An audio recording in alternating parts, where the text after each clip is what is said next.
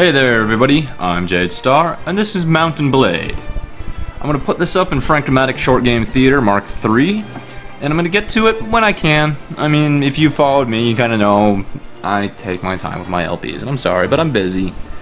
But it's a Frank-O-Matic thread. It'll be around until 2013. I've got my time to finish up with this. I'm just going to record this on my off time, and we're going to have a nice casual LP of it. So you might think, Mount&Blade, you've heard that name around before. It's a really great indie game. I suggest you all go take a look at it if you want to. I think it's tailworlds.com, or there's an LP of Mount&Blade Warbands, the slightly newer version that includes multiplayer going on right now. But I'm doing Mount&Blade regular, but I'm doing it with a mod, Extended Gameplay 3, and we're going to be video. Fuck screenshots, it's video.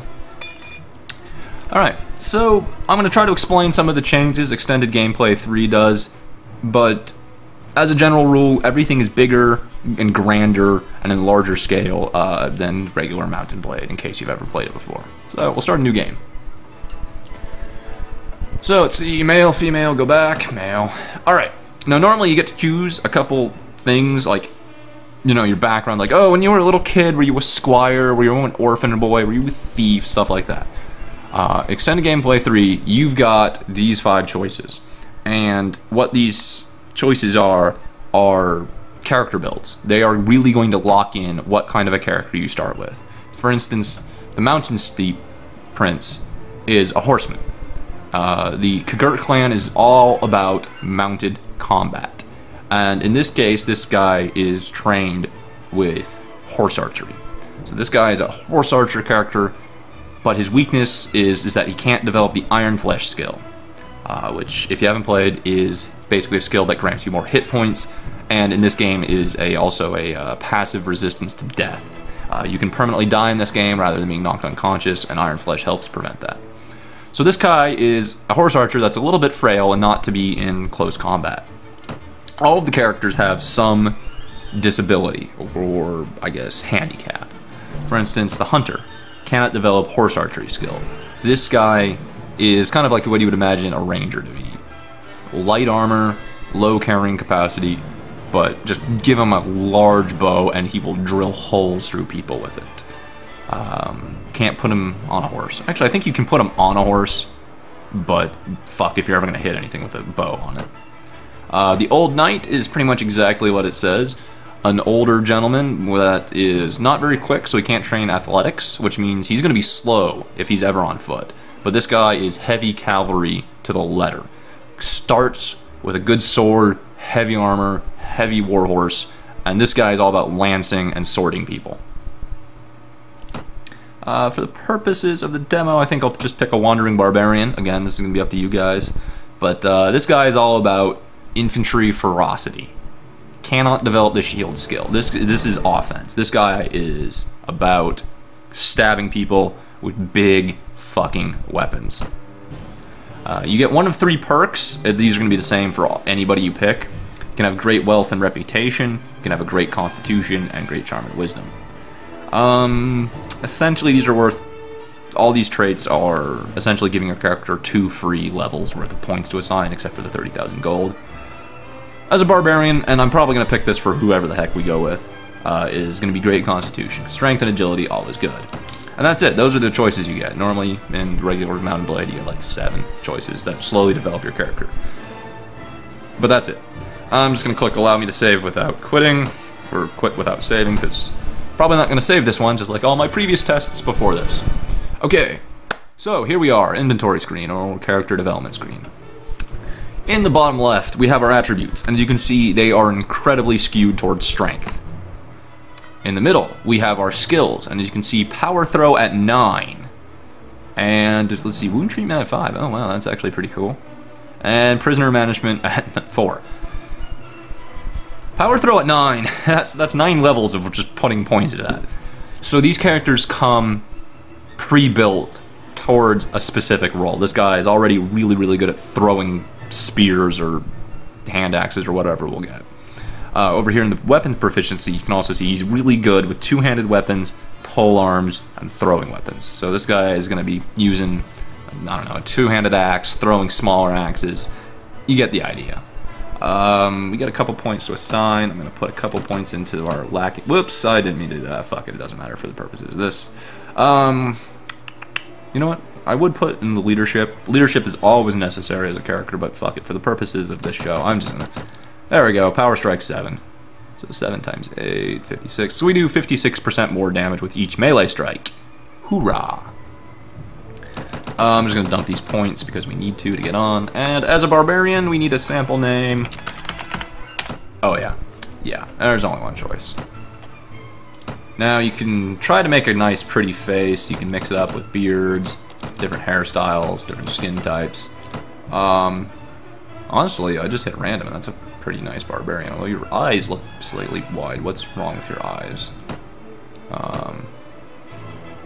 It's a little squinty. Eye position? No, that's not it. Eyebrow height? No. Yeah. I don't know. Oh, eye shape. Here we are. This letter. Yeah, there. Yeah, okay, that looks a little bit more normal. But other than that, I think that's a good face for a barbarian. Alright, cool. Fuck it. So, welcome to the world. Boom. This is what you get. Yourself out in the middle of a fucking frozen wasteland with an axe, some fish, a diary, some throwing stakes, and a savage axe. Cool. Ooh, that's actually not so bad. Also, our armor is above and beyond what you might find in native vanilla Mount&Blade. 36 bodies, 18 leg is a lot. But that's kind of par for the course. That's our starting mail in this game, which really emphasizes the fact that if you don't have a lot of strength and power strike, you're not going to be able to beat through someone's heavy armor. We got a scarf and some hide boots. Okay, cool. So yeah, we're a wandering barbarian. This is pretty par for the course, I think. So let's do a little bit of demoing. Let's see. Let's just oh wait. First, let's show the world map. So you can scroll way out, and you can see all the names and things. The big names are cities, like Rivendell. That is a city. There's a castle right there. And the little guys are little towns. I'll get into the importance of those later. Let's see, big things, big things. There's a nice little lake here. Cities, castles, training fields. Oh god! And then if you scroll all the way out and then look at the coast, you kind of see the sky doing weird things. So we'll just lower the camera angle and pretend that never happened. Actually, the water actually looks pretty nice. And if we unpause it, the waves even, or the water even moves a little bit, which is pretty cool in my book. Alright, so where were we? We were way over here. Alright, so we're just going to go to the nearest town and try to pick up some people to fight with us, because fighting by yourself is a quick way to get killed. So we got 5 men. Okay, that's not really enough. Previous test recording, I got 17. Alright, so we'll go here, Shayless. Hey, there we go. Boom. Oh, and we got some looters over here. Perfect. So let's go gank those looters. Come on, they're running from me, but I'm faster than them. Out for a stroll, are we? Horse thief. Alright, well, let's see. So I've got 20 men against their 5. Oh, baby. Everyone, fuck off. And spread out. Hold this position. So I want to get ahead of you guys just to kill something. Why are you lining up single file? God damn, I hate you guys. There are quite a bit of commands you can give to your troops, and they are helpful. Whoa, what the fuck? Oh shit, they're on horses. I guess I might have expected that from horse thieves, I don't know.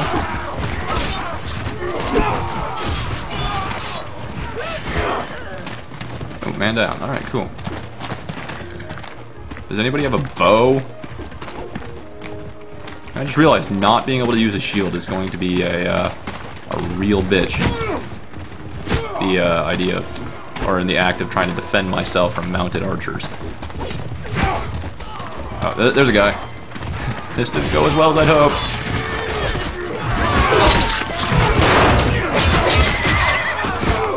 There we go. Oftentimes, it can be a good idea just to ignore the rider and cut the horse out from under them. Alright, everybody charge. These guys on the foot should just be quickly overwhelmed and just one-shotted, apparently.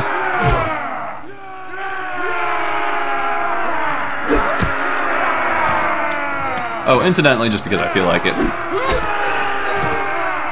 friendly fire does exist.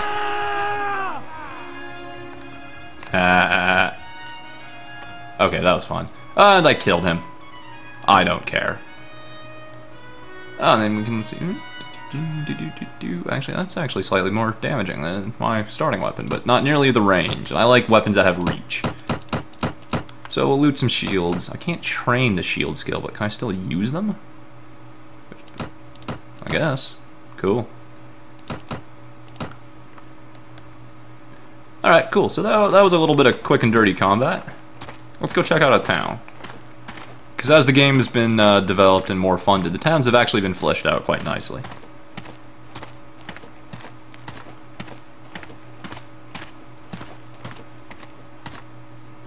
Let's see, let's go to the tavern. There's a ransom broker, which in case we ever get captured, he can actually negotiate for our release, assuming we have enough money on hand. We can also sell prisoners to him. Something they implemented in the mod that I like over the regular game is that higher level prisoners are worth more money. So if you go out there and capture a knight of a kingdom, the ransom for them are much higher than capturing those looters we just killed. There's some mercenary crossbowmen. Orca. Guys with names we can recruit into our party.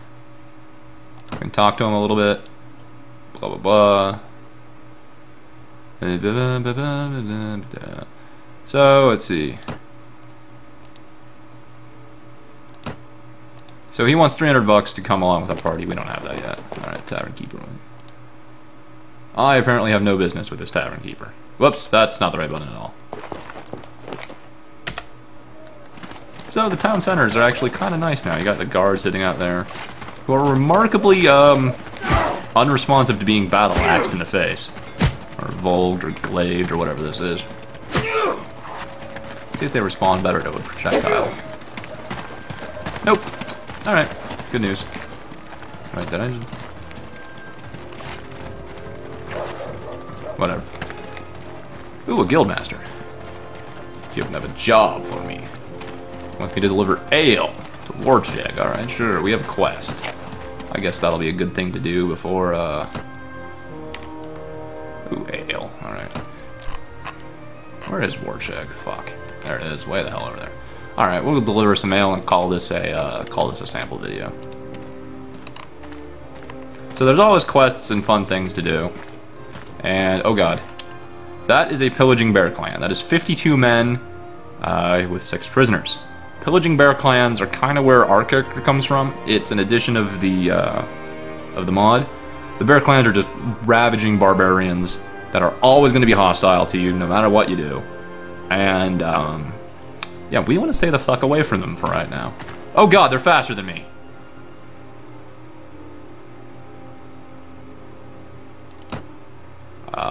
This is going to go badly. This is going to go very badly. Let us take the high ground and admire this sunrise or sunset, whichever it is, because it will be our last. Oh, I can get a nice little dramatic screenshot here, I think. Yeah. That looks nice. Alright. Oh, they have cavalry. God damn it, you fuckbags, spread out.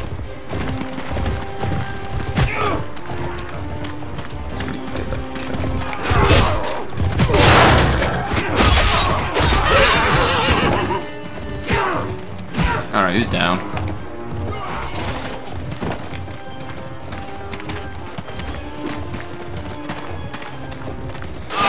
Oh! Fucking. Oh shit, he's an archer. Ow.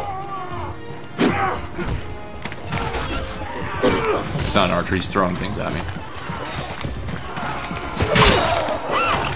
Yeah! What do you got?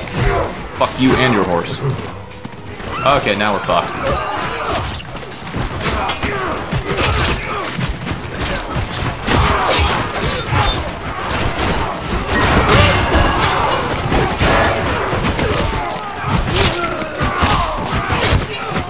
Okay, my entire line has been killed, and yeah, and well, that is a pillaging bear clan for you. Yeah. Yeah. Oh dear.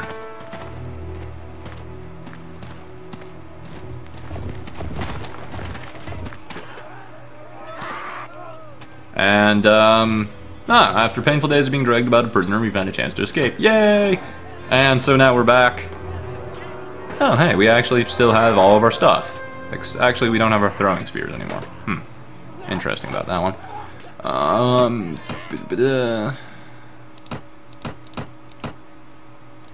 don't need the shield anymore. Oh, hey, look, all my Vagir recruits are in this battle between a nobleman's party. You know what, fuck it, let's get back in there.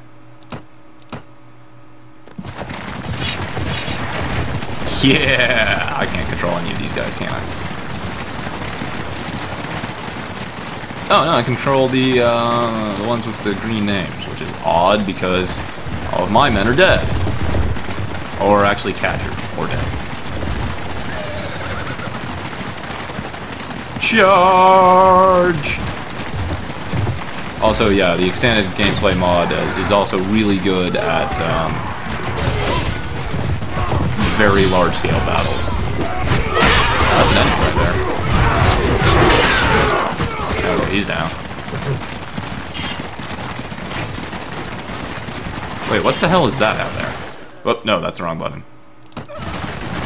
That is a... Oh, Jesus Christ. That kind of pillar of flame that looks like it's moving on its own is actually a pillar of flame that's moving on its own because it's, I think it's an undead spirit or something. New edition.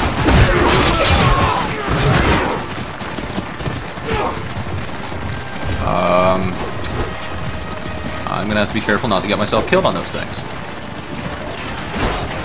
Because, as you might imagine, giant flaming undead spirits are kind of dangerous.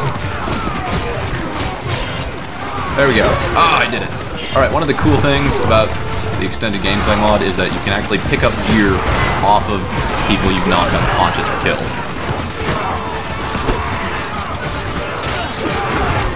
That's one of my own guys. That horseman needs to die, but he's over there. Alright, fuck it. Oh, I missed. Oh, he was friendly anyway. Well, I guess that's one way to kill a giant flaming undead spirit. They're also kind of annoying because they're hard to see where they are.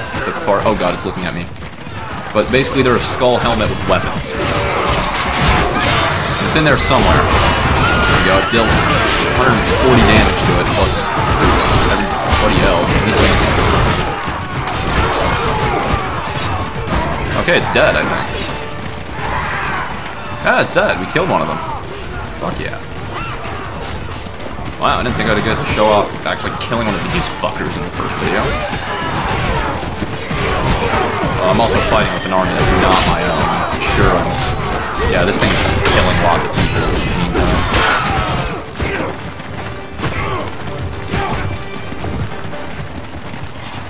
Dude, we killed it. We killed... Ooh, what was that? I saw a shield. There we go.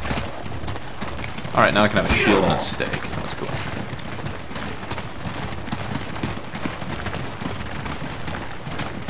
Alright, what remains left to kill? Just follow everybody else. Oh, okay, we've won. Yay. Hey, psst, psst, stab. My casualties, none, because it was just me. But we got a bunch of people hurt and killed, and we killed 38 people. What the hell? Fallen ones. Hey, and I can, the people that were taken prisoner on the enemy side, we can recruit freely. And we can take some of their guys as prisoners. Which I'm going to just because I can. Alright, that was actually far more than I intended to show off, and I think I think that fight really is going to top delivering ale to Wurcheg, so we'll call it there. And if there's some interest, post in the thread. Let me know what kind of character you want. The horse archer, prince guy dude, traveling merchant. I fucking hate you if you pick that one. The skilled hunter, the old knight, or the wandering barbarian. All right, I've been Jade Star. I hope you enjoy this.